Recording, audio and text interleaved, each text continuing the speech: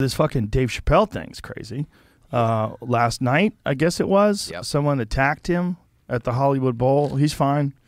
I checked in with him today. He was laughing about it. He's in good spirits. There's a video actually. He was laughing like right afterwards. Yeah. Because Jamie Foxx apparently had a cowboy hat and he jumped on stage to help. Jamie Foxx with a cowboy hat jumped on stage to fuck that dude up. The guy was 5 foot. That arm's broken, by the way.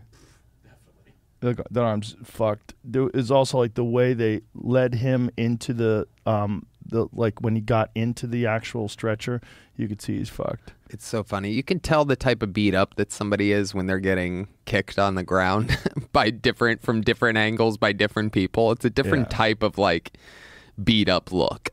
Yeah. You could tell that left side of his face was the side that was either on the ground or totally like away from everything. And the other side was getting punched. Just everything's swollen on the one side. Yeah, he's fucked. That guy. You mean, Jesus Christ. You could tell. You can always tell because you saw the actual video? I saw the video. First of all, Dave Chappelle has good hips.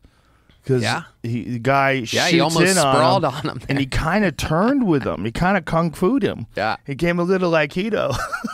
Have you watched the video? As the guy's coming in, he's coming in this way, and Dave kind of like turns a little. And it's balls, too. Chappelle's a big boy. Bigger than you think he is. Well, the guy's crazy. Clearly, there's something wrong with him. Look at this. And I mean, there's just no way to describe how not expecting that you are when you're on stage. Yeah. Look at him. He just runs away. And then the comedian clicks in and he comes back because he's like, wait, I have to my mic right now. Look at this guy running. Oh, my God. That guy's never tackled anybody in his life.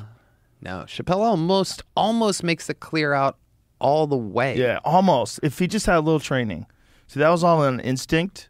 If he just had a little training. Imagine if he just punted that dude in the head when he went down. Yeah, one of those Masvidal knees. There is no security in the front row at this thing. Like, there should have been someone there that was scanning the audience for fucking weirdos. They're ready to sprint. Crazy. Well, we live in strange times, man. I mean, and after the Chris Rock thing, that was one of the things I was worried about. I was like, are people thinking they're going to start smacking comedians now if they don't like what they're saying?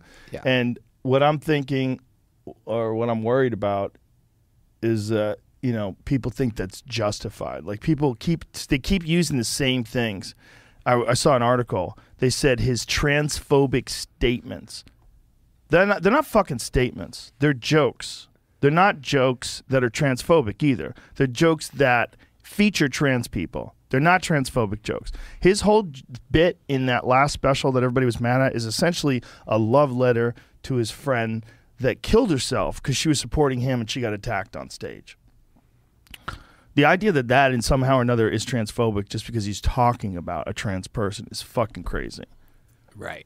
And then they just don't want to be talked about. That's essentially what it is. Like they're saying it's transphobic if you're even mentioning trans people as a subject, which is bonkers. Yeah, because it's really the opposite, right? That means that they're equal. Yeah. If you're being included in an American free conversation and obviously a comedy set, like that means that you're part of the everything else. You're now... Yeah, I mean... we all, of course, everything's part of the everything else. But it's like, if there's stuff that you cannot discuss at all because it's so hot, the subject can't be brought up. Well, this is a nonsense way of communicating. You can't communicate like that. Right. You can't say people can't discuss topics. Right. Or discuss something that is prominent in culture right now. I mean, there's a lot of discussions about trans rights and about use of bathrooms and about trans kids, and the White House talks about it, and Jen Psaki was doing an interview and she was crying about it, sort of misrepresenting what the supposedly don't say gay bill in Florida, which isn't don't say gay. This is it's a weird time because we have to be able to look through the fog of the anger that we have for the opposite, or the anger we have for the opponent, because the way that the Democrats and the way that Republicans look at it today is there's us and there's them, and it's so polarized that anytime something comes up, anything like these subjects, like you want to find out what side is on what side of the issue. Like is my side on this is okay, or is my side on this is a bad thing?